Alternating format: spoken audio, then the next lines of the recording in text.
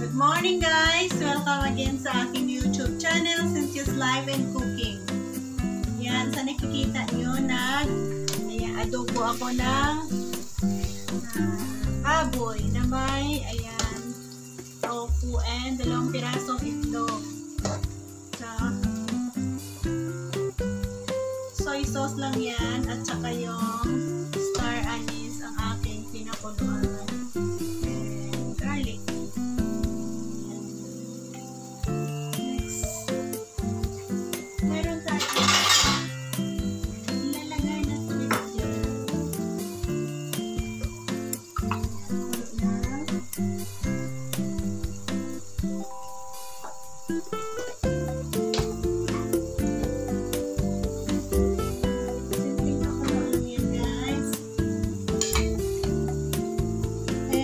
Natin siya ng cornstarch para medyo lumapot ang kanyang sabaw, ang kanyang sauce.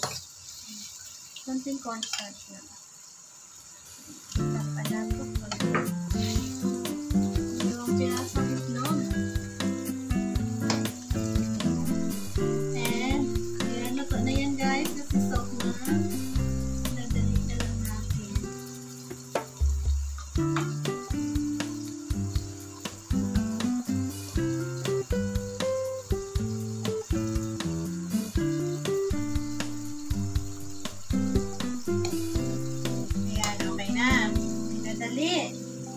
And meron akong ilalagay na vegetables. So, ayan siya yung patanis.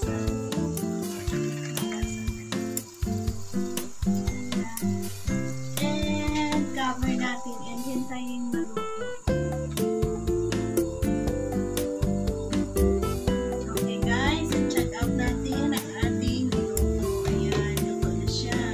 Huwag natin i-overcook ng ating chicharon.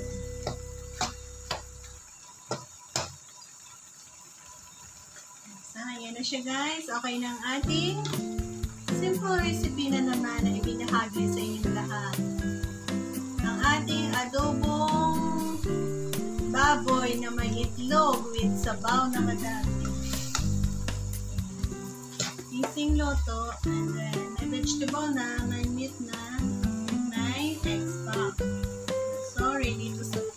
At tikman ko lang natin para makita nyo kung paano ka-soft ang ating karne na baboy natin.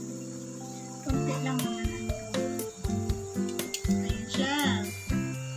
Ayan, ganyan siya ka-soft. Kasi nilaga ko na ito kanina. Ganyan siya ka-soft. Ayan o. Kung bakit hindi ko kayo sinabay sa pagluto ko kanina. Kasi nilagay ko siya sa pressure cooker. Ganyan na siya. So, paglagay ko doon sa pressure cooker, nilagyan ko na agad siya ng soy sauce, black pepper, salt, seasoning powder, star anise. May star anise siya. May sarap na. Star anise.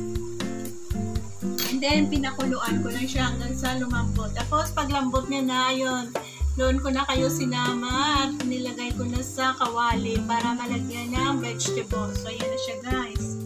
And, ayan. Tara, kain na tayo guys. Then, tagi-isa na naman kaming itlog. Tara tayo.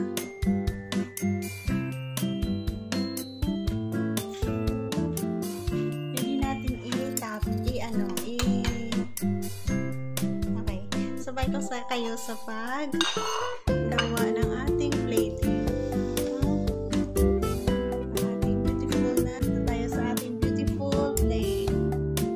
Next, lagay natin ang ating karne ng baboy. Ilang piraso lang naman to. 2 lang kasi kami kakain, kaya konti lang din.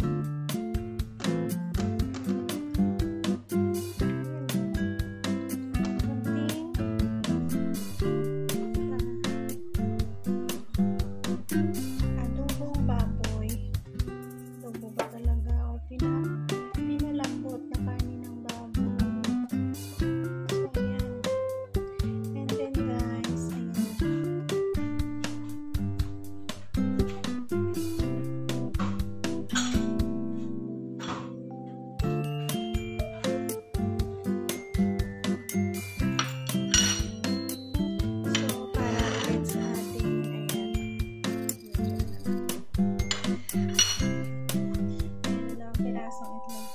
Diba? And para mag-presentable na ating baking. Gawin natin saucy. Kaya lang tayo ngayon. Lamang kakain. So, yan. Ang ating pa-plate. Sa masarap na vegetable recipe.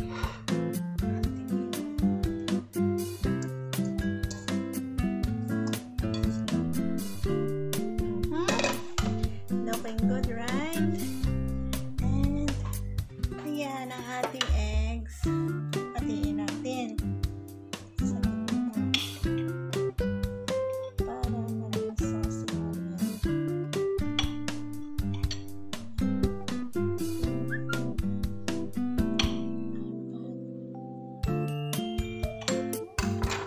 And ayan, nilagay natin yan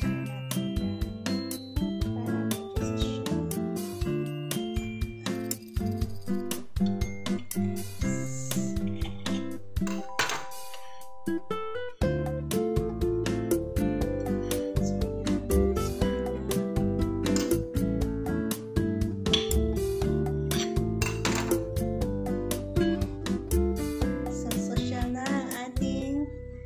Niluto ngayon dahil naka-plating na siya. So, yan. Ayan, may star anise yan. So, kaya mabango siya. Ayan, guys. Ulitin. Salamat ulit sa patuloy na pagsuporta at pagsubaybay sa aking maliit na YouTube channel. Sana naman nagustuhan nyo ang aking style ng pagluluto. See you again in my next video upload. Stay safe din kayo dyan lahat. Thank you and God bless you all.